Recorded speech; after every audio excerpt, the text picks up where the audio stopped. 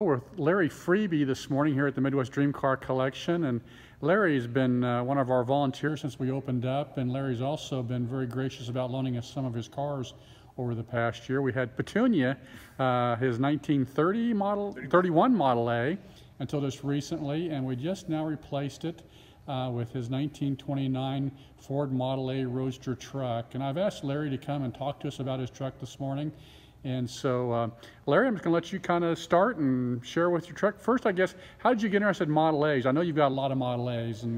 I have 5 Model A's. I started getting interested in Model A's when I was in high school. I had a very good friend that had a 31 Coupe that he drove back and forth to school, and I rode to school with him quite often because I liked riding in the Model A.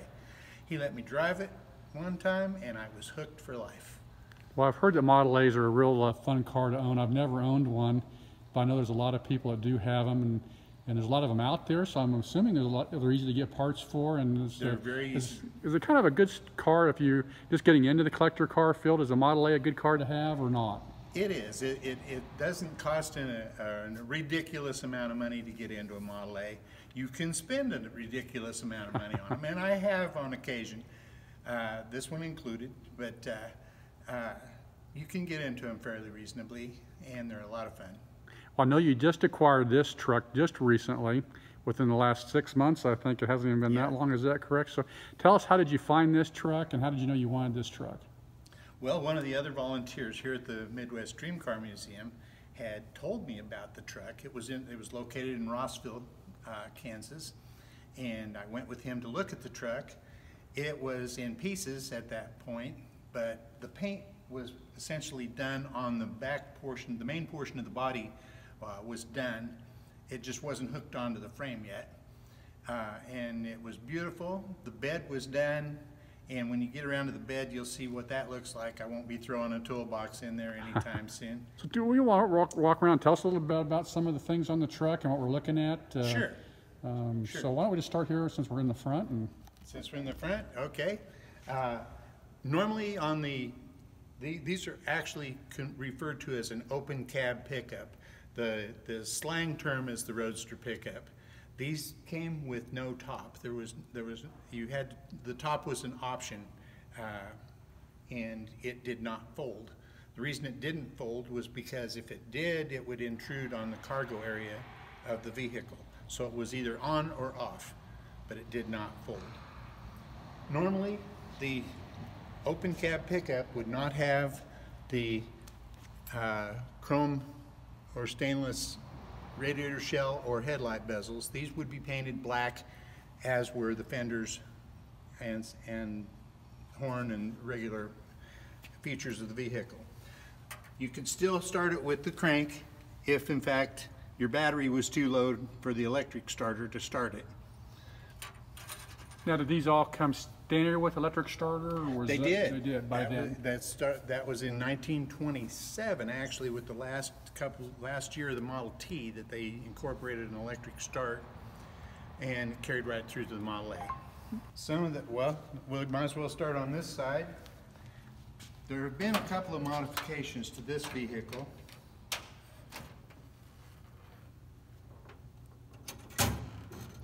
The main one that you notice first of all is there's no generator. This has been replaced with an alternator and a 12-volt system.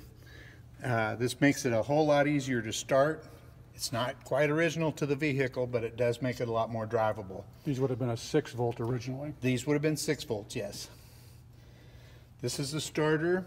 This rod here goes up to the inside of the vehicle for a foot pedal that you would step on to start the electric starter, which is hooked directly to the battery.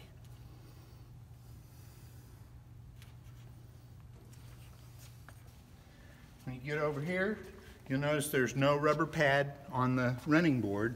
These were stamped steel.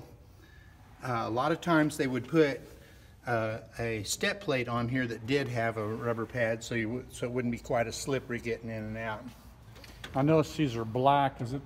Did I read somewhere where on Model A's the fenders and that were always black? Fenders and running boards were always black.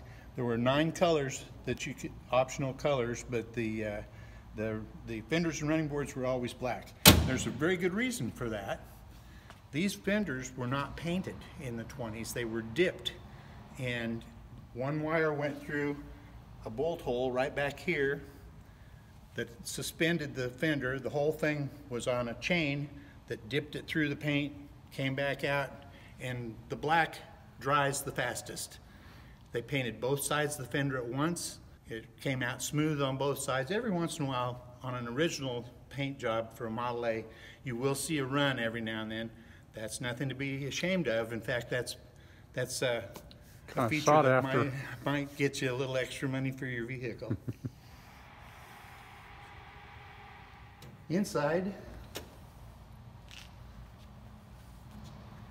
these are simply a vinyl covered cardboard and this would not have had a carpet in it. It would have had a rubber mat. I have a rubber mat for it, but I like the carpet better. There are not very many features to the inside of the Model A.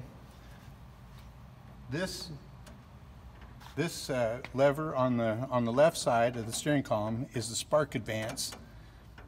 It doesn't have an automatic advance on the distributor, so this turns the distributor. The lever on the right side of the steering column is a throttle lever, and if you look at the accelerator pedal down on the floor, when I push down on the throttle pedal, the accelerator pedal operates. The pedal right next to the accelerator is simply a footrest pedal. You put your foot on that, and you can as you step down on the accelerator pedal, you can control how far and how fast you push down on the accelerator pedal. Has a 3-speed non-synchronized transmission, so occasionally you do have to double clutch it. The windshield wiper is manual, and this one happens to be mounted upside down. It goes up here, but it was already here when I bought the vehicle, so I left it there for the moment. On the instrument cluster, this is where you put the key in to start the vehicle. This is the gas gauge. That liquid in there is the gasoline. The gas tank is right on top of the car, on top of your feet. We have a amp meter over here. It tells you if your battery's charging or not, speedometer and trip odometer. That about covers the gauges on a Model A. Now I have a question for you, Larry. I didn't believe that trucks of this vintage had door handles on them, let you had to open them from the inside. Is that correct? Was that an after item? The 1928 open cab pickup, you did have to open from the inside. However, there's a knob up here. But by 1929, they put it on the outside. Okay. To satisfy some complaints.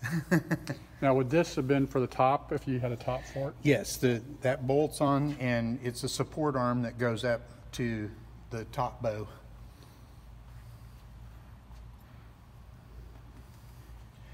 You'll also notice that this has 19-inch wheels on it. These are 1930-31 wheels. The 28-29 wheels would have been a 21-inch wheel, which is taller and has a much smaller hubcap. The bed is oak. Henry Ford was pretty clever when it came to wood products. Everything that he shipped in crates that were cut to the size for the beds of the pickup.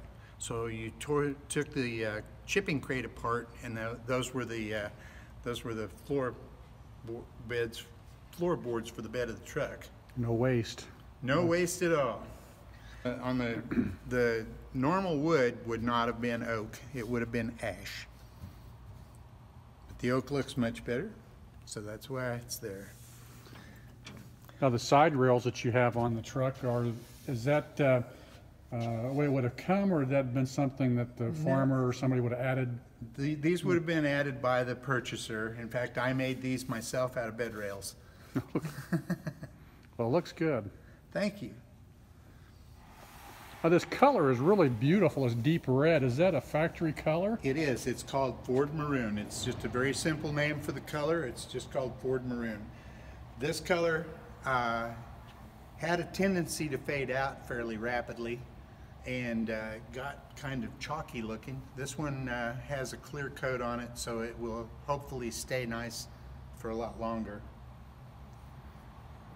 When wire wheels, I know you talked about the size of the tires and the wheels earlier, were wire standard when the truck came off the factory, or would that have been They an were. add-on? They would have been wire wheels. This truck over here has the 21-inch wheels on it. You can see it has a much smaller hubcap, and they're a couple inches larger in diameter. And also on this one, it has the side mount tire. It does. I don't notice it on your truck. Is there a spare No. for this? No, Would it have there's come with not one? on this, and it wouldn't. The spare tire would have been an option on this vehicle. Now, when Petunia was here, she did have a side mount. I know, yeah, yeah. So no getting a flat on this one. Well, if you did, you could break the tires down with 2 screwdrivers, fill them full of dirt, and get home, and then get a new tube. This is where you put the gasoline in a Model A. It's right on top of your feet. That would not pass the safety standards in today's economy. Ralph Nader would not like that. No, he certainly wouldn't. On this side of the vehicle, this is actually kind of the business side. What's all this working down here?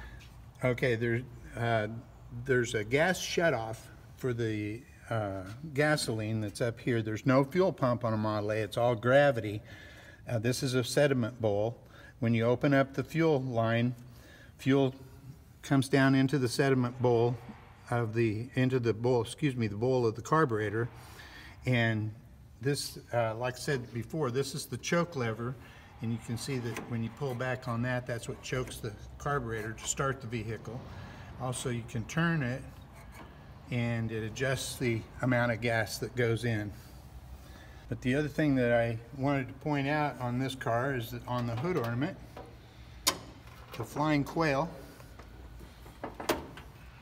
you'll see that in the middle of the flying quail, there's a thermometer.